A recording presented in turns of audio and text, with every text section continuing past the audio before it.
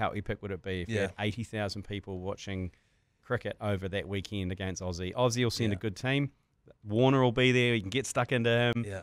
Stick the caravan back at Eden Park. Get into the East Stand. Bring back the East Stand. The East Stand is the old terraces. Yeah, we'll do the East Stand takeover. Give everyone sports ears instead of the ship hats, and just go full old school in that on that terrace. The terrace is where my formal years as a 10, 11, 12-year-old going, fuck, I love this game. Yeah. This is madness. There's a guy throwing a snapper in the air, a gutted snapper in the Mexican wave. Yeah. It's madness. There's people like having fun. There's people chanting. There's a wasted guy asleep. You know, it was part of me was like, I want this game to be part of my life for a very long time. Yeah.